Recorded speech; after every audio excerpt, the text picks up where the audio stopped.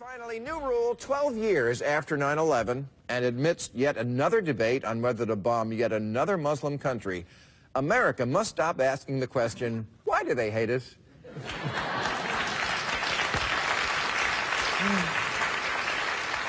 Forget the Syria debate. We need a debate on why we're always debating whether to bomb someone.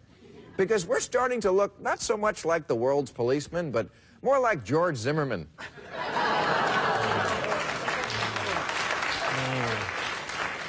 Itching to use force and then pretending it's because we had no choice. Now, I'm against chemical weapons, and I don't care who knows it. And I do understand the appeal of putting the world on notice that if you use poison gas, the United States of America will personally fuck you up. We will seek out the counsel and support of the entire nation of families, and then no matter what they say, we'll go ahead and fuck you up. But, however valid that argument may be, it is, I believe, outweighed by the fact that we have to stop bombing Muslim countries if we ever want to feel safe from terrorism in our own. The chemical weapons treaty is important, but to the jihadi on the street, it just looks like we're always looking for a new reason to bomb them. Even worse, bombing seems to be our answer for everything. Since 1945, when Jesus granted America air superiority,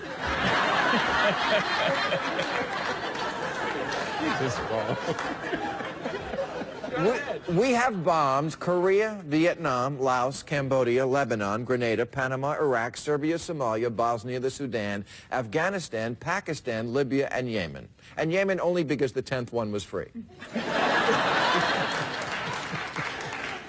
How did we inherit this moral obligation to bring justice to the world via death from above? Are we Zeus? It doesn't make any sense. Our schools are crumbling, and we want to teach everyone else a lesson. And look,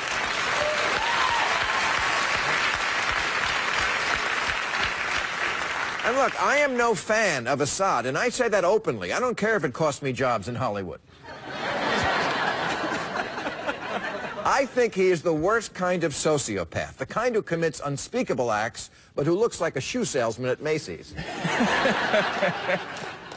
I'm just pointing out that we're the only country in the world that muses out loud about who we might bomb next. Iran? Yeah, we might bomb you. Yeah, we're thinking about it, maybe. Depends on the mood.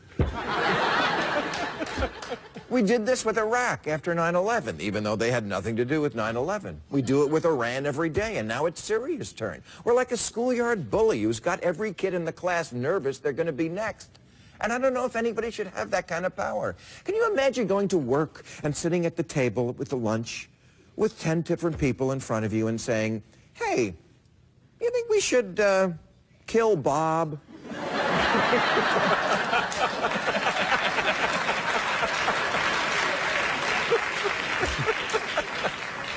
Well, it would send a message to Steve. Who acts like this? People in other countries don't talk like this. Probably because if they did, we'd bomb them. And we're the only nation, as we have seen in this Syrian fiasco, who threatens to drop bombs on you while telling you we don't want to get involved. We're just bombing. Please, don't get up. Just bombing. No boots on the ground. No, a little light bombing will be out of your hair in a week.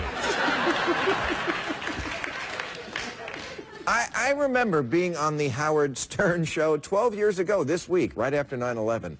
And Howard said that in retaliation for 9/11, America should bomb a Muslim country. Any Muslim country, it didn't matter which one. And yet somehow I was the one on trial for talking crazy. And I remember thinking to myself, really, bomb any Muslim country? That's the policy? Just get a map of the Middle East and throw a dart at it? Well, apparently George W. Bush was listening, because that's exactly what we did. All right.